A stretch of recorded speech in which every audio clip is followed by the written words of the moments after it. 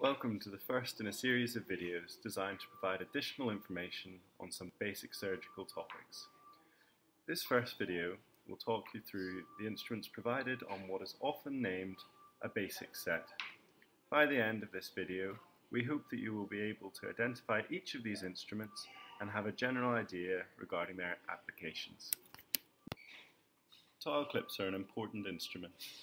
They come in various shapes and sizes, and their primary application is to secure drapes and instruments to maintain a clean and sterile field. They can primarily be blunt or sharp, and we demonstrate an example of two.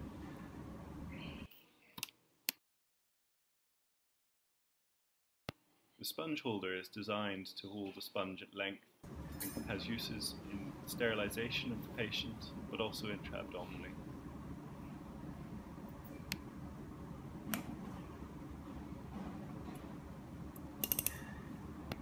As you can see, it is ratcheted for a strong grip of the sponge.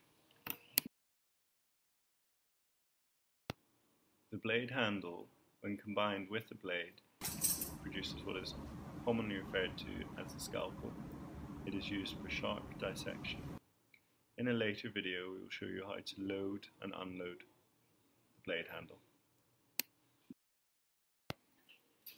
Regarding forceps, there are multiple different types. They are primarily named due to their length, size, and whether they are toothed or non-toothed. We present here the DeBakey's, which are non-toothed, for use intra-abdominally as they are kind to tissue. Here for comparison are the much larger non-toothed Ramsay's forceps. These are primarily for handling inorganic materials. And here are the brother forceps, the toothed Ramsay forceps. These are heavy duty and are primarily for handling durable tissue such as the rectus sheath or abdominal sheath and tendons. By stark contrast, we present to you a much more delicate set of forceps, the Gillies toothed forceps. Their primary application is in the closure of the skin, whereby you can gain good grip with the tooth.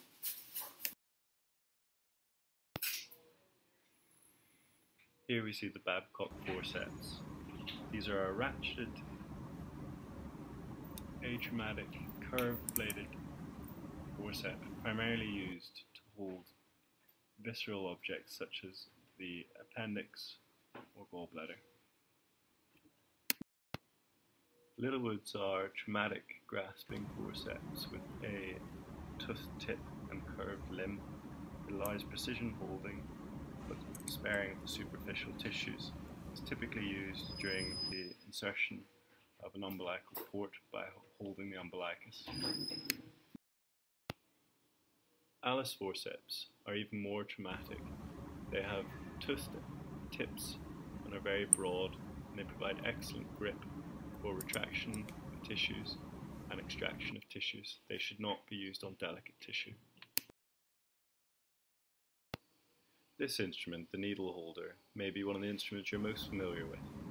It is a ratcheted instrument with a crisscross tip for excellent grip of the needle. It comes in various sizes to allow you to carry out a range of tasks.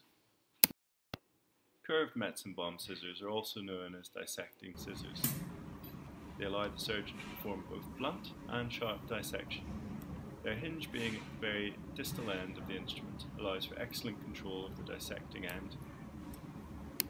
You should avoid using these to cut inorganic material, as this will blunt them. Another instrument you should be very familiar with are the straight Mayo scissors. These are primarily used for cutting inorganic materials such as suture material, drains, and dressings. These should not be used for inside dissection or cutting as they are not delicate enough. Suction is an invaluable tool. It clears the surgeon's visual field, making the operation much easier. There are various forms of device that offer suction. Here we present Wheeler's sucker, which has a guard which we've taken off. There's also Yanker sucker. Artery clips, as the name suggests, are often used to ligate blood vessels. However, they can also be used for various other purposes, including holding suture material or securing other structures. They come in a variety of sizes, from the small mosquito to the much larger Roberts. As you can see, these are a ratcheted instrument, which allows them to maintain a strong grip.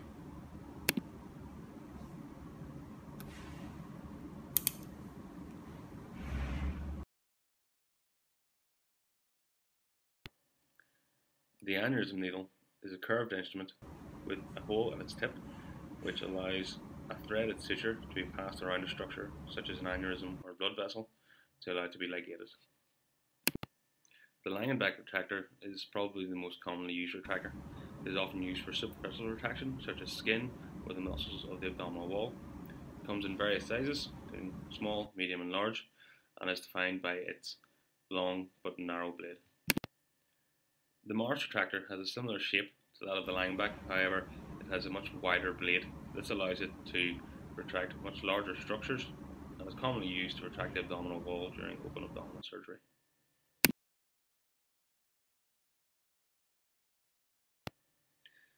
The Czerny retractor is a dual-ended retractor. It is characterized by having two spikes at one end and a broad surface on the other. It is useful for closing wounds, as the spikes allow passage of a suture needle between them. This is of particular use when closing the abdominal wall, as it allows a suture to be passed through the apex of the wound.